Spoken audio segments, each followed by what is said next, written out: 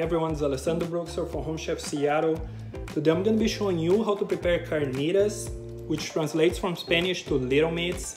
There are many different recipes and variations on how to prepare carnitas. This is my take and the way that I like to make them, where the pork is braised with beer, orange juice, chilies like chili guajillo, chili ancho, chili chipotle, plus a bunch of spices that punch a lot of flavor.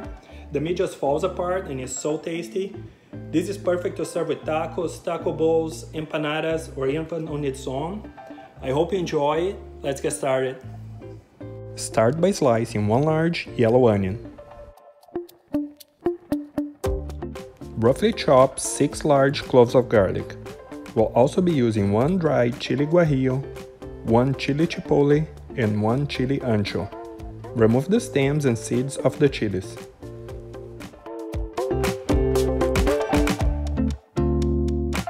Next, juice 2 large oranges.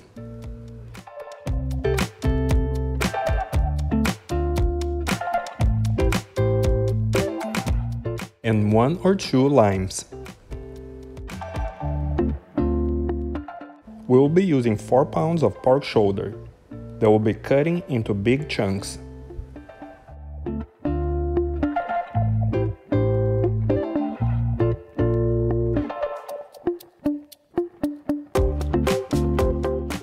Season the pork with salt and fresh ground black pepper.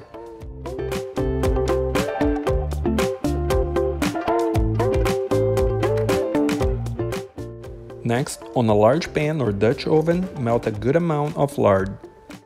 Add the pork and brown it on both sides. Do not crowd the pan. You want the meat to get a nice color without steaming. Brown it in 2 batches if needed.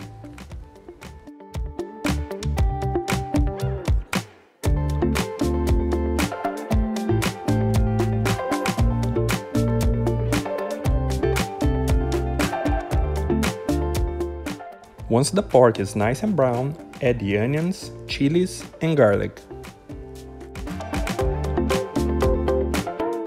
Once the onion starts to get translucent, return all the meat to the pan.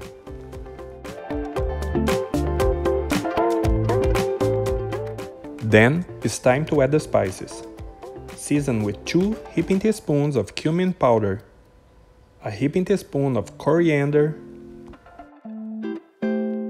2 teaspoons of 6 chili powder,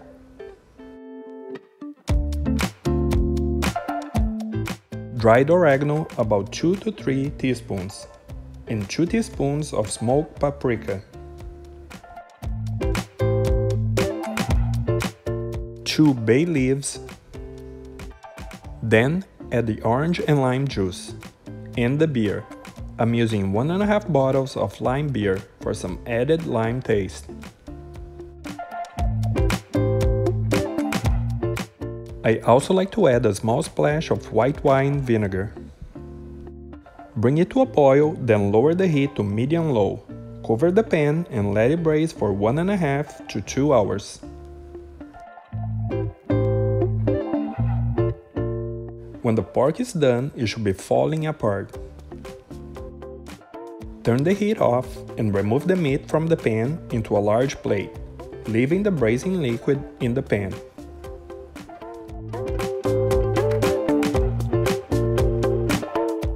Then, shred the meat. I like to use 2 forks and just pull it apart.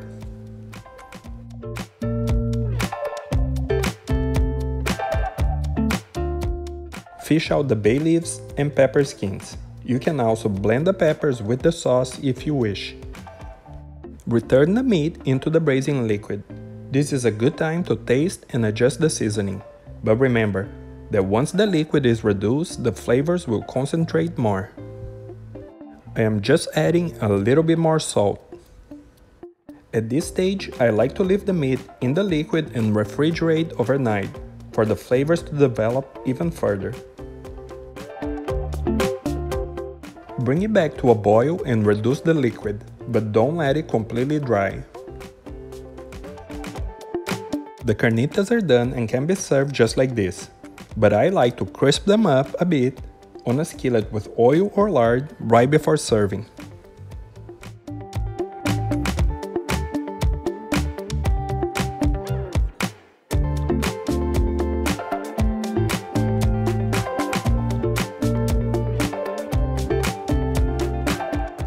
These carnitas are great to be served on tacos with some fresh salsa. They're also great with rice and beans, salsa and guacamole. They're great with tostones and mole sauce. And they're even great inside a quesadilla or sandwich.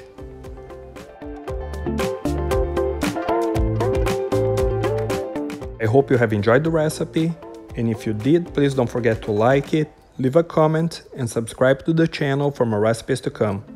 Thank you for watching.